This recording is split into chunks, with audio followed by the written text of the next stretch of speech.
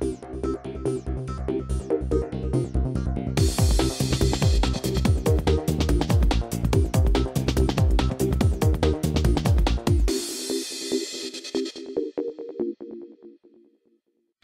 everyone and welcome to the webinar Culture and Compass, Cultivating a Successful Environment for Employees and Clients. I'm Manuel Palachuk, entrepreneur and business coach, and I'll be your host and speaker for this presentation. So good morning, good afternoon, or good evening, depending on where in the world you are. As always, I see from the registration that we do have people from all over the world sitting in today. Once again, I'm presenting on a subject that I'm very passionate about. As always, I believe it's of vital importance to your business and of critical importance to our industry. I do believe I have some great content prepared for you, but this time I'm doing a few things different. The slides are not overstuffed with bullet items for you to read and study. I've done this intentionally because this presentation is not about statistics or numbers. I want you to be able to sit back and listen and take it all in without having to focus on bullet points. Believe me, you're still in for an information-packed session. As always, I like to start things off by finding out where in the world some of you folks are from, so go ahead and just type in who you are and where you're from. Okay, we've got Jeffrey from Pensacola, Florida. Dennis, Palm Beach Gardens. Matthew from Earth. Good. Benjamin, Gold Coast, Australia. Awesome. I would love to go sailing in Australia. That would be fantastic. Lewis in his living room. John in Kansas. Mark in Salem, Oregon. Gatwick, England. Simon, Raj, Portland, Oregon. Mark, Coffs Harbour, Australia. Excellent. Kamloops, BC. Go Kamloops Blazers. Sean in Virginia. Rick, Appleton, Wisconsin. Martin in Greenland. All right then. Once again, I will say it's an honor and a privilege to be presenting for you today, so let's get started. Those who have listened in on any of my recent webinars already know that I'm going to skip over the intro and such, but for those who are listening in for the first time, here's how it works. I'm going to skip all the regular reminders, history, biography, and credentials so that we can speed things up and spend more time on content and follow-up questions. I believe you've all been on a lot of webinars, and if you're interested in who the speaker is, you can just Google them or hit their website, and I'm no different. I also usually ask if it's okay for me to skip over the extras, but this time I'm just going to do it. We are going to get straight into the good stuff, but I do have 3 mandatory items. Number 1, there's nothing for sale at all on this training. No lead up, no sales pitch, no big call to action. You've all been on a call where it's half sales and half content or even less. I do have 2 pages of resources listed on the slides at the end, but I'm here to give you a lot of great content and no big sales pitch. So please don't feel like you need to drop off early or avoid the big pitch and call to action at the end. Stay for the Q&A. Number 2, please do yourself a favor and block out all distractions. I'm going to be discussing some of the best strategy I know of for business success, and if you can focus on it without distraction and soak in all that I present, I believe it really could help you and your team and your business get to the next level. Now this is the last item, and it's going to be a little bit different. I'm recording this presentation, and I have much more content than can be covered in 45 to 50 minute session, and it's going to be broken into 2-part webinar. If you notice, the session is actually scheduled for 1 hour and 15 minutes, but I will be here as long as is needed to cover the content completely. The intention is that I finish it in a reasonable time frame, and we have a little Q&A session follow-up. Please understand that my main goal is to get all of the information out to you and not skim over anything. If you do not want to or cannot stay for the Q&A, please post your questions as the presentation proceeds, because I will either answer in the session or in the follow-up email. This webinar has been broken into 2 presentations. The first one, this one, Culture and Compass, Cultivating a Successful Environment for Your Employees and Your Clients, and a second one, Defining Your Business Identity, Mission, Vision, and Values.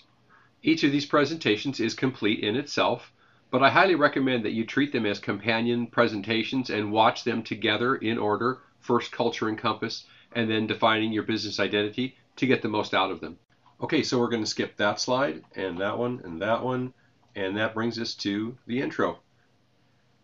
I want to speak about Culture and Compass for 2 reasons. First, I believe both are extremely important components of any company's business strategy and their social software. Second, I constantly come across companies who have been around for years, but are sorely lacking both a set culture and a fixable compass. What is important is not that they still manage to thrive most years, or stay in business in spite of these missing critical components, but that it may be these 2 most important components that are actually keeping them from getting to the next level. Somehow, In recent years, the culture and compass of too many companies are overlooked or just neglected by those responsible for their care. One of the largest contributors to this phenomenon is the natural formation of a small company. Someone goes out on their own, starts a company, and the last thing on their mind is human resources or social software or mission or vision. The next thing you know, one person shop grows to 2, then 5, and on.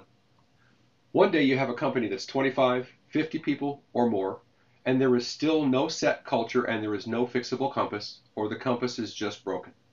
Another unfortunate contributor is the mindset of relentless drive for profit above the drive for value, the consideration for human interaction, or even on a larger scale, the concern for the world beyond our own doorstep. I'm always talking about how if you're in the MSP or IT service business, you have in fact chosen a business in one of the most demanding and most competitive industries in today's economy. I'm always pushing on the fact that this means that just for you to stay in business, you have to constantly be marketing and innovating to keep up. And if you actually want to thrive and get ahead, you have to create a competitive advantage. I will tell you this, no really big company ever got big without a mission and vision and value statement. And if their culture and compass were not set or cared for, they are either not very respected in the industry today, or they are not in the industry today. Look at any company you know of, regardless of size, and tell me if you can see the culture of their business. Can you see their compass heading? Where does it point? Who comes first, the business or the customer, the profit or the reputation?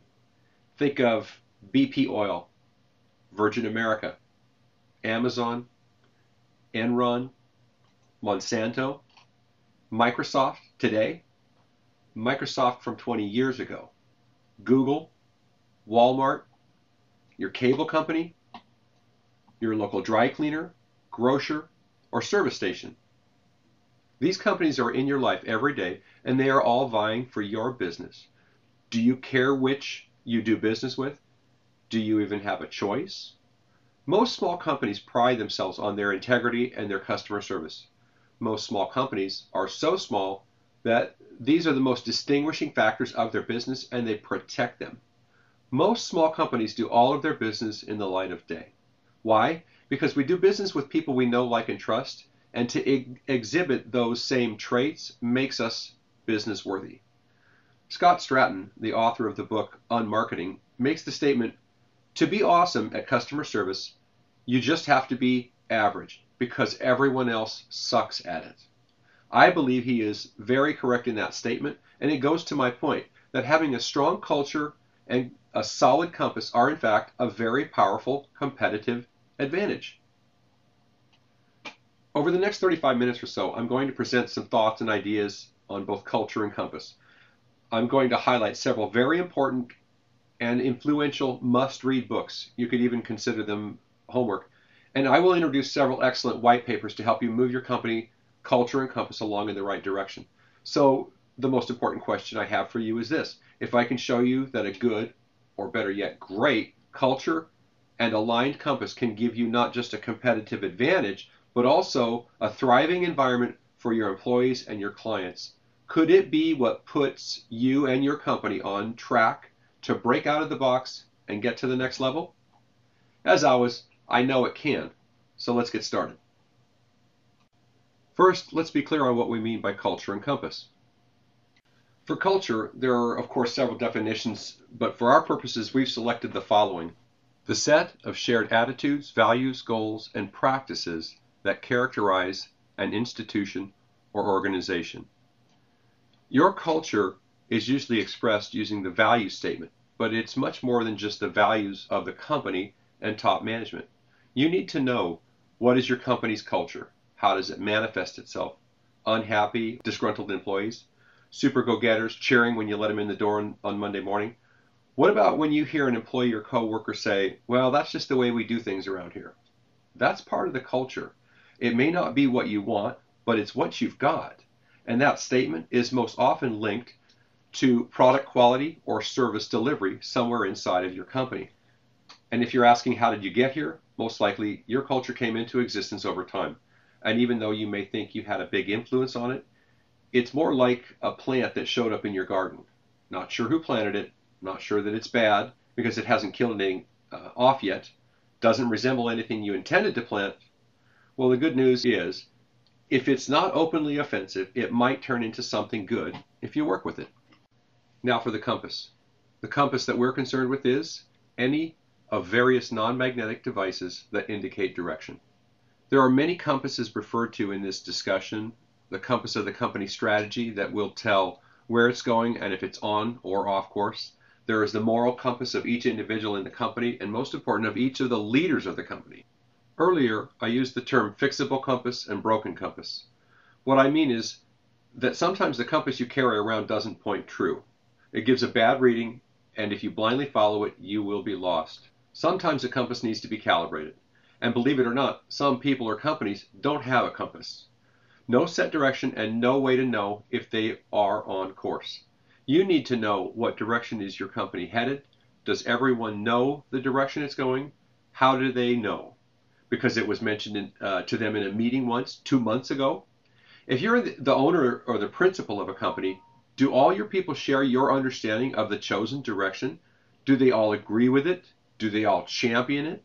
What about the moral compass of the leaders of the company as a whole? Do they even have one? Or is it lost, or worse yet, broken? My final question is this. When some important thing happens in the company and there is a hard choice to be made, will it be made for profit or for purpose? I have several real-life examples for you. The first one is this. An engineer was arriving late at a client office. The client technical contact calls into the service desk at the IT service provider company and was informed that the technician would be there momentarily. As a side note, this engineer is the one who can fix anything. He gives excellent customer service every single day of his life, but in fact is habitually late for almost everything in his life. When the engineer does show up at the client office, the client technical contact, who also happens to be a C-level executive of the client company, asks the engineer to come into their office. When the engineer stepped in, the client closed the door and proceeded to have a lengthy questioning session with the engineer. They asked why he was late to the scheduled weekly visit and asked for specific details about his timeline leading up to that morning visit. The engineer was embarrassed to have to mention this to his own service manager when he returned to the office, that he had been called into the client office and grilled because of what I can consider a lack of culture at the IT company. The service manager made the very simple statement, well, the client has the right to know why he was late. I don't have anywhere enough time today to get into the details of everything that is actually wrong with this. Suffice to say, no one in the management at the IT company made any comment to the client. No one in the management at the IT company discussed the situation with their own HR in case there were going to be problems with that engineer and how he was treated. No big deal. It was perceived as a non-issue. The second example, a relatively green technician is on the evening help desk. It's after hours. He has to make a critical time-sensitive DNS change for a client. He scours all the resources for passwords and contact information, comes up with the only phone number for the registrant of the domain. He calls the number and asks for the registrant by name. Typical small business scenario. The client registered the domain in the husband's name, but the company is run by the wife. She catches the call for her husband at home on the home phone. The owner of the client company spent no less than 5 minutes berating and cursing at the technician for everything from daring to call their home office to being such a complete idiot not to know the information required without having to call her or her husband. The technician quit that evening after his shift. The only thing he could say was he just wasn't cut out for it. Because the compass this IT company is guided by, as a whole or the individual leaders, is either missing or broken, management chose to say nothing at all to the client. Not an email, not a letter, not a phone call, nothing. The exact statement by the service manager was, at the end of the day, you just got to suck it up and do your job.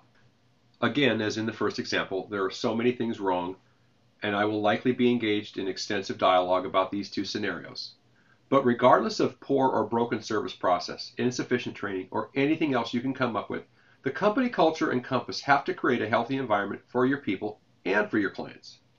I can also come up with plenty of real-life scenarios where the service provider has completely hung the client out to dry because their culture and their compass are not set. I was once threatened by a service provider who told me that our email inbound filtering could just be shut off. I was making reasonable and civil requests on behalf of my clients in my inquiries about lost data and other issues. Well, needless to say, we switched to a well-known and highly reliable provider almost overnight. And by the way, that provider is Reflection.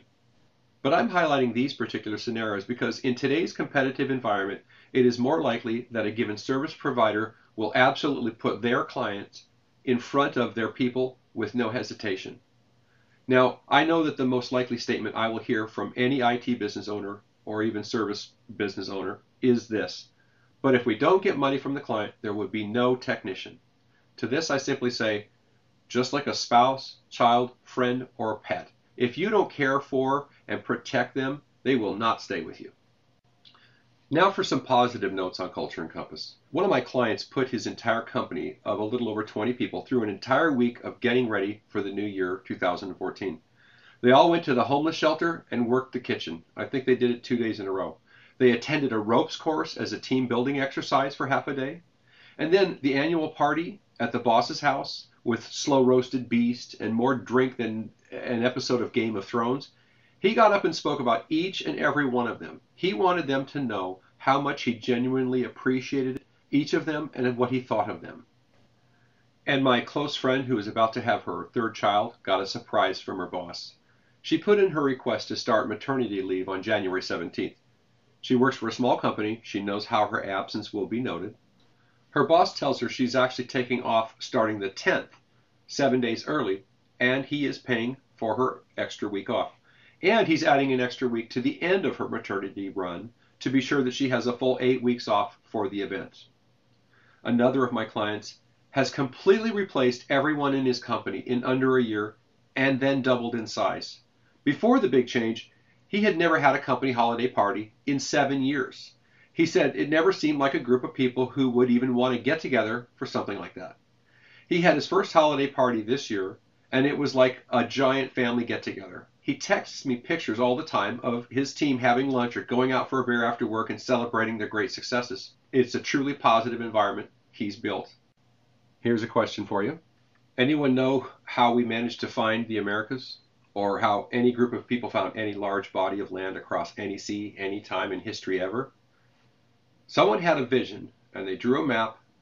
Although the time, space, and specifics may have been a little off, they shared the big picture with everyone who had a choice in the matter, and some great leader, the captain usually, rallied them to a cause. And if they ever got in trouble or forgot what they were working so hard for or where they were going, the captain reminded them of the prize. In the modern world, a crew is usually selected for the race or the voyage, and they are always handpicked by the captain or his officers. Long before the race or voyage, a course is plotted and a compass heading selected. Everyone on the crew knows the destination and the purpose. The captain tells them what they are in for ahead of time: bad weather, long nights, and hard times. And very rarely will a sailor come aboard for a race or a voyage that they are not up for, given an accurate heads up by the skipper. Your company is no different. Hand-picked team members setting out to accomplish something. You have a goal, you set a course, and rally to have everyone move toward it. They know what they're in for: bad coffee, long nights, hard times. When the sailing ship sets out and intends to make way along its course, the crew can find themselves off course because of a storm or just bad helmsmanship. And in a storm, when no one is sure of anything, you find out what your crew is made of. Again, your company is no different. Sometimes they find themselves off course due to unexpected changes or just bad helmsmanship. And again, as in sailing, in a major catastrophe, you find out what your team is made of. The culture that exists in the team or crew directly determines how well adversity and problems are handled when things get rough. You've all seen it in every pirate movie ever made, and you've likely seen it in your own company. How well does the team perform when things are at their worst? Absolutely down and out, ready to fall apart. Do they commit mutiny? Do they jump ship? Or do they pull together and haul in the lines? And how does your company know they are headed in the right direction? And how do they know when they are off course? The compass and your selected direction for the company are what you refer to that tell you if you're off course. And they are what tell you how to get back on course. But it means nothing if it's not known by everyone and everyone is on board with that direction. Most companies don't pay attention to the culture of their company. They see the attitudes and behavior and attribute them to one-off or per individual traits. I guarantee you that is not the case. Culture will exist and grow, good, bad, or indifferent. Most employers don't believe they should bother with a clear direction or compass heading because it's not significant enough for their little company. They believe they will just know if they are off course themselves and make the required corrections when it's time. They don't believe that their little company needs that kind of detail. But it's the crew that needs that detail. They need to know where we're headed. Are we on course? Are we off course? And what do we do to get back on course if we are? Well, your company is bigger than just you, and someday, most hope, it will be even bigger still. Culture and compass have to come from the top of your organization. The seeds and the nurturing have to come from the leadership. A good leader is supposed to be able to rally people to a cause, but with a poor culture and a broken compass, those people won't stay long. But if you set up an environment of good culture with a solid compass direction, people will thrive in it. Of course, it has to be defined, nurtured, shared, endeared, tuned, and cared for. I mentioned a minute ago how your company is bigger than just you. The minute you realize this and believe it, it becomes imperative that you get the vision of this big, beautiful thing out of your head and onto paper. The minute you do, you can share it with others. They can help you fill in the missing pieces if they're allowed to do so. You can talk about it with others in detail, and best of all, you can pin it up on the wall and point to it every time there is a discussion about where we're going. I promised I would highlight a couple of very important books. This is the first one. The book is called Good to Great by Jim Collins, and the concepts that he brings out are very important and key to small business, even though the majority of his discussion and research is on very large companies. The first thing is he looked at these companies to see how did they get to where to be so great and so big. And they all exhibited one very unique trait, that they were moving along just okay in the market and their stock and their status and everything. And then one day they took a giant upward move. And he looked at what it took, what changed in that company, what happened that created what is called the hockey stick effect in their launch to becoming a great company, not just a good company. And I have nowhere enough time to go through the entire book. It is, in my opinion, a must-read for any small business. The key things that he points out are these: that good is the enemy of great. If you settle for mediocrity, you will in fact have mediocrity or less. That you have to focus on first who and then what. It's an awesome term and it's very straightforward. First, get the right people working for your company, and then you figure out where it is you want to go. And when you look for people, he discusses the concept of looking for level 5 leadership, and we'll expand on that a little bit when I talk about another book in a few minutes. But level 5 leadership is just that.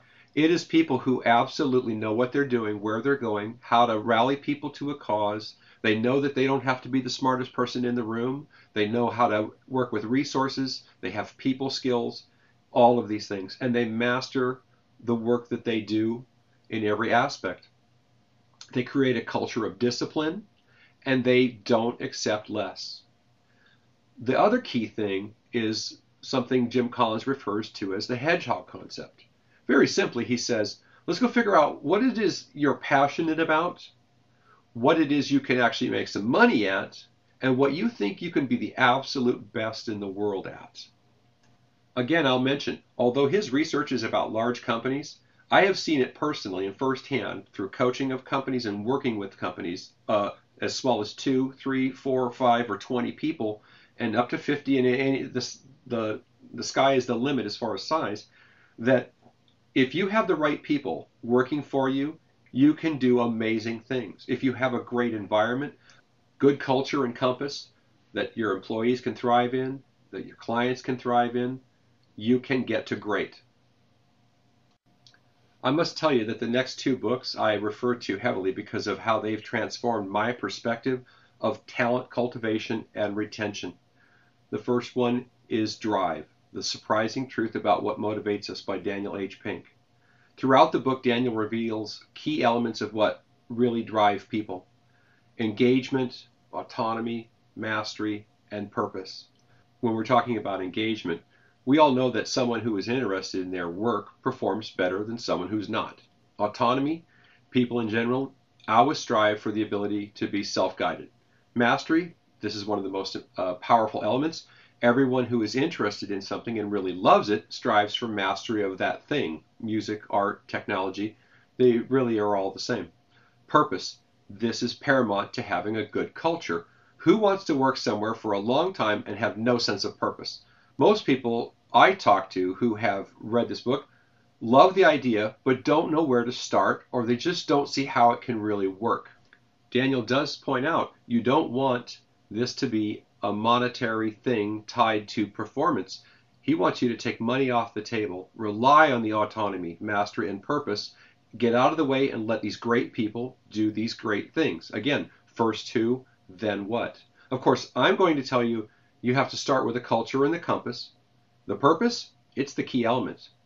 A side note, referring back to the compass of a company, one very important item Daniel mentions that cannot be skimmed over, he describes how companies who have purpose goals had happier employees and better overall productivity and lower stress. He discusses how the profit and purpose motive can become unhitched, resulting in, as he puts it, just not good stuff. Further, he shows how those companies who focused on profit goals, even though they met those goals, had higher anxiety, depression, and other negative indicators. When people have a culture they can thrive in and a solid direction, it's been proven they will typically follow their leaders into very deep water. The second book, Execution, by Ram Charan and Larry Bossidy. Larry Bossidy, by the way, spent more than 30 years rising into executive power at General Electric.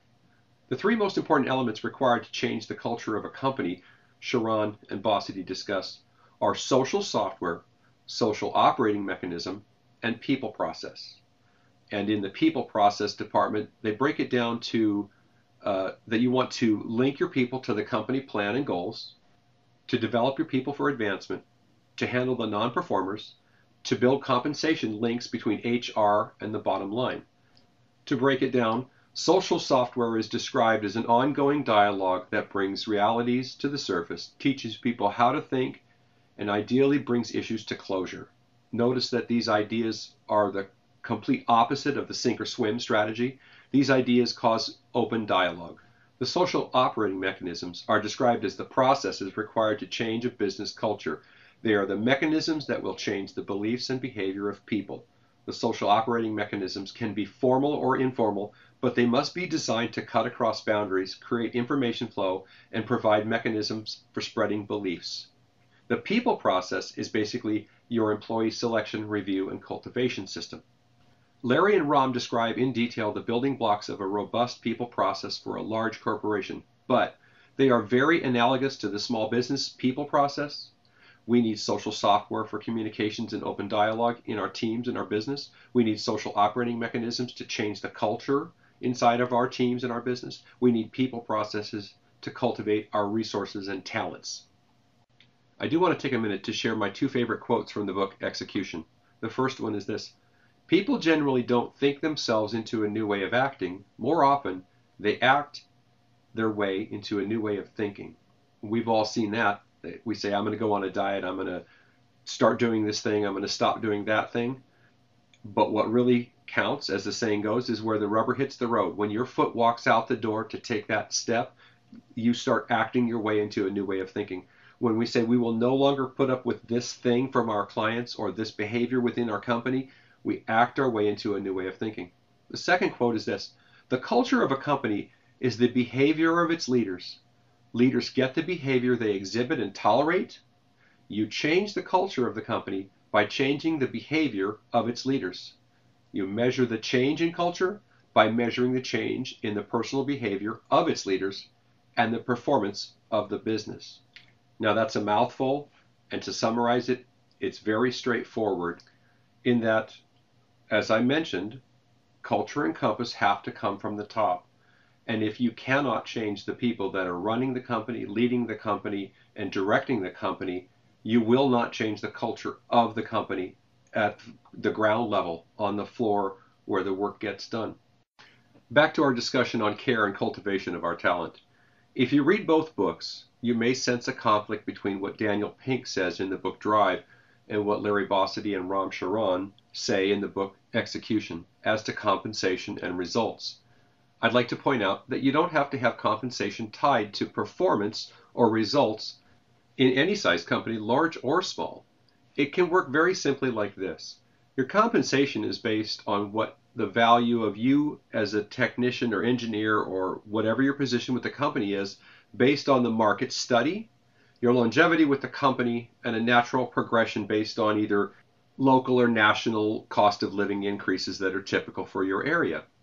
My answer and my solution is very straightforward. I suggest that you have quarterly reviews. Annual are too far apart for the type of technology that we're talking about in service delivery for IT and for MSPs and VARs. And in the quarterly review, you don't focus so much on that there are specific goals of number of outputs. What you focus on is the advancement of that individual within the company for the best interest of that individual and the company. And that can usually be broken down into some very simple categories. The first one is about relationships within the company and with the clients. What we care about is, do you have good communications with everybody on your team and inside of the company? Do you have good communications with our clients and everybody inside of their company? Do you have good communications with our VARs, our vendors, etc.? The second category would be about what I refer to as the technology skill set that you must have to stay relevant in this industry as an employee for this company based on what we're trying to do. I'll even expand on that a little bit more in just a minute. The third category then would be the basics of business, that if you're having trouble showing up on work on time, you need to get that corrected. If you're having trouble turning in paperwork, these are just items we put on the list. And all of it, the whole quarterly evaluation, is about helping you get on the path to move in the right direction to get accomplished things we need to get accomplished for the company. And it is true that it could lead to disciplinary action if you're failing to live up to basically the expectations that we have for you as an employee at this company, knowing that we've got a set culture and a compass and we're all trying to go somewhere.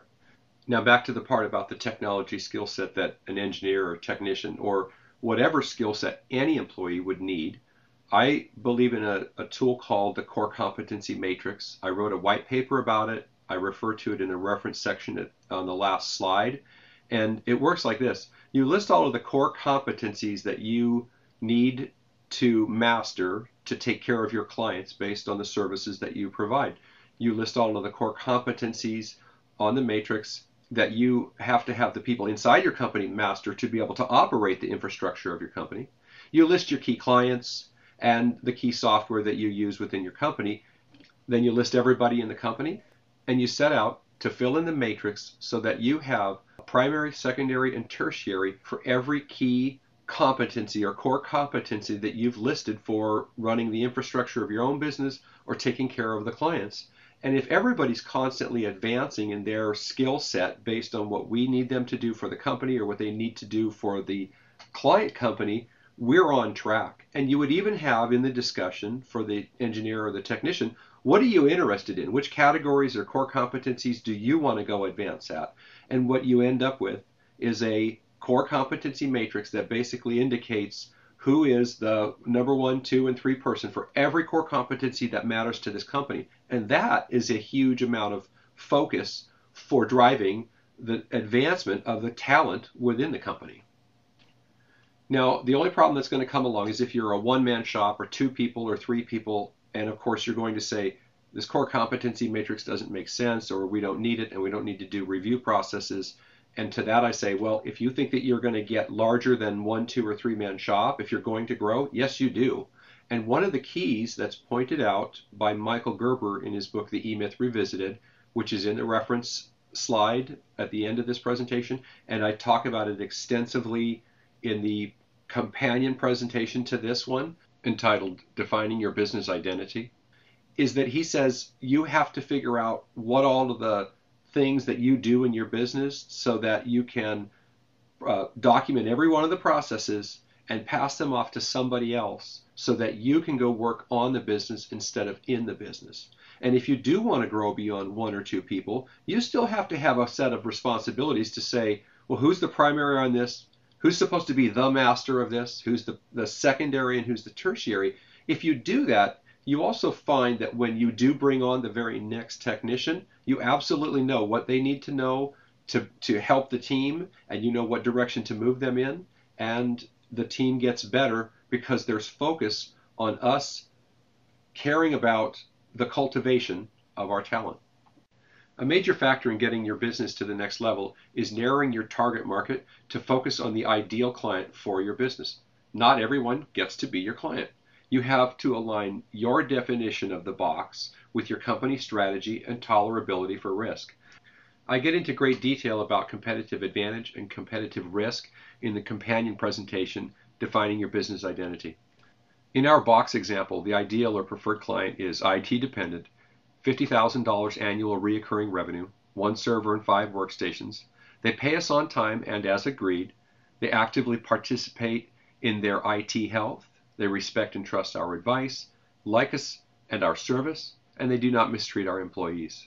Now, this is just our example for the box. You can set these specifics to be whatever would make sense to you for whoever you want your ideal and preferred client to be. Whatever the annual recurring revenue that you think is the ideal for a given client, or the minimum number of servers or workstations, set this to whatever you want. But I highly recommend that the last 3 items stay in place, that they respect and trust our advice. That's you being a trusted advisor. They like us and our service. We do business with people we know, like, and trust. And they do not mistreat our employees. We have to take care of our own people. The box and the definition of who our clients are a natural throttle and filter to the influx of business. I frequently hear business owners going on about how they have 20 new clients to onboard, but no time or staff to do it. Well, raise the bar on your target market and find a nice home for those below the line, assuming you can't get them to sign a MSP agreement of any kind or buy in for even the lowest level package. What will happen is it will significantly increase your cash flow and your annual revenue. The term I use is set them on a corrective path to help them fit in the box. And this is much like what we would do with one of our talented employees who's getting off track.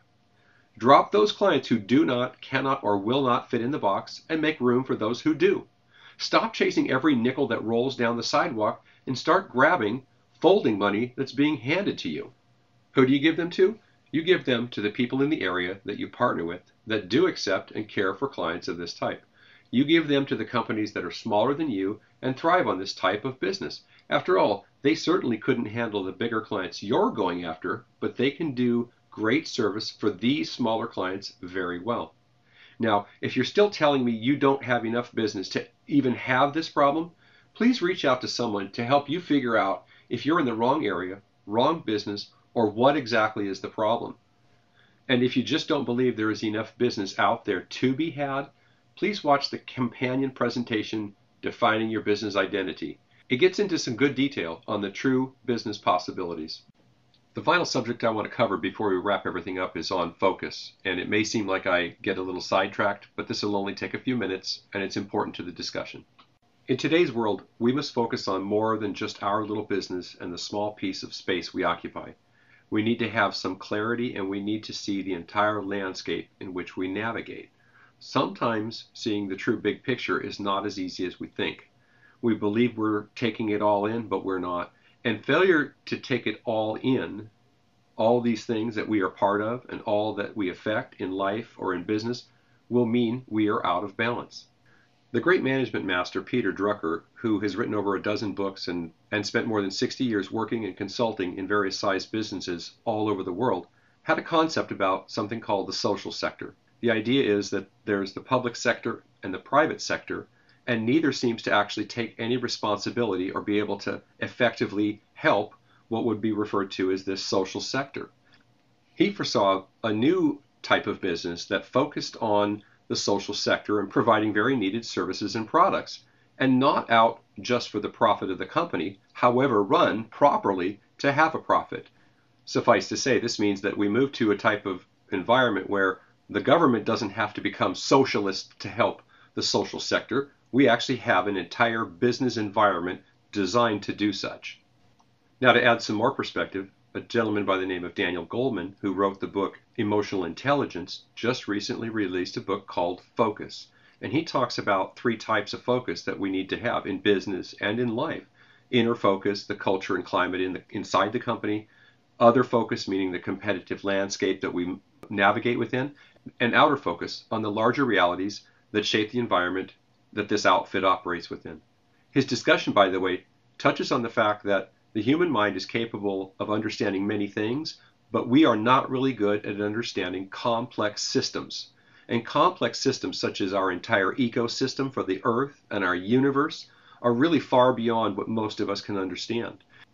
Yet, as he points out, we have everyday people making judgment calls and decisions about how they operate today in their business, in their lives, and in the world without a true understanding of these complex systems. One of the main points he makes is that we now have a new geologic chronological term to mark the evidence and extent of human activities that have had a significant global impact on the Earth's ecosystems. The term is Anthropocene, and this era is believed to have started right around the Industrial Revolution. The final points are these. Drucker is trying to tell us that the corporate participation in the advancement and protection of the environment and our social systems is not only good, but it's in our future. Goldman is trying to tell us that we cannot ignore the social and economic and ecological aspect of the larger world around us, regardless of the size or location of our business. We may not be able to affect these things on a grand scale, but by caring and being involved in any way, regardless of our political or ecological thinking, it endears us to our community and it allows us to be part of something much bigger than just our own little business. If you are a small company whose business is local, it's even more important that we are coupled to something in the community. And you would be surprised how it can help your marketing and the outward appearance of your company. If your entire business is cloud-based and your market is not just local, then good. Select a program to get involved in that is bigger than just your backyard. I personally guarantee you it will mean a lot to the upcoming generations and talent who will be coming to work for you tomorrow. You must understand and develop all of these focuses and decide what will be your company involvement, concern, stand, and action on each of these focuses, especially the outer focus. The challenge. The size of your ship or your crew does not matter. Think about your perception of your company's culture. I say perception because I doubt it is in reality as you perceive. Formulate a picture of it in your mind and put it on paper. Now do an honest discovery on your company's true existing culture. Don't believe there isn't one in place. There is. Ask your people to describe their view of your company culture, one at a time or in a group. Don't send out a questionnaire. Don't judge, don't steer, and don't pout. Otherwise, you will not get an honest and clear answer. Do the same with your company compass and direction or heading. Ask yourself the hard questions about whether you are on course. Let your employees speak freely and voice their opinion about the direction they see the company taking. Compare what you discover to your internal picture. Now you have a company meeting, preferably a lunch or griller. Set the wheels in motion to change the culture and compass to what you envision. Incorporate them into and let them shape your company's social software, social operating mechanisms, and people processes. Incorporate them into your mission, vision, and values and write them down and post them somewhere. Put it in the employee handbook and get everybody a tattoo. Recap and steps to success. I'm not going to read every bullet item on here. What counts is that when it comes time to implement change, I suggest the following. Whenever I work with a company as a coach, the first thing I tell everyone is be open and receptive to what comes their way. Be dynamic with the changes that will be happening. Be a champion of what we have committed to in our meetings. Always set your teammates up for success. And above all, everyone has to be able to call anyone on anything. And that includes the boss or everyone. It's not about being an equal in the company. It's about having open dialogue. And this goes back to these people process, the social software, social operating mechanism, autonomy, mastery, purpose, and everything that we do to feed our culture and our compass. In closing, for your culture, the culture you set up can be anything you want it to be. Think Microsoft as a learning company, Apple. Steve Jobs just wanted to put a ding in the universe. Google, Virgin America, or your local dry cleaner. For your compass, it doesn't matter what direction your compass points, so long as you pick a direction and hold your course when a storm hits. What counts is that with a good culture and solid compass, You have an environment that is healthy for your employees and that your entire company can thrive in. A set culture and compass makes your company stronger. Once you have a truly homogeneous culture that binds everybody together and a solid compass course everyone can clearly see, you have the most important elements of success. Everyone who looks at your company will see it. Your clients, the public, your competitors, the world. More important, potential new clients and potential new employees will see it. Without culture and compass, I believe you're no better than a ship at sea with no one at the helm and nothing to direct you. Culture binds your crew and compass keeps your ship on course. And hopefully, in their own way, they help the world spin on balance in the right direction.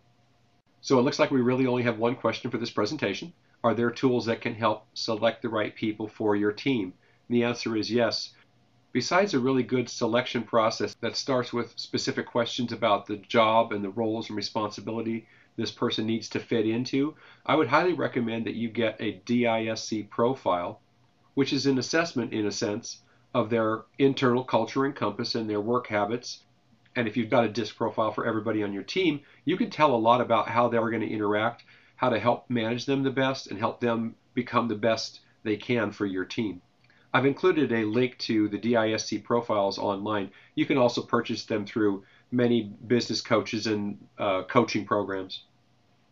Well, thank you very much for listening, and I hope you enjoyed the content. Here are the resources I promised you. There are 2 pages of them. And don't forget to keep an eye out for the companion presentation to this one, titled Defining Your Business Identity. Until next time, good luck in all your endeavors.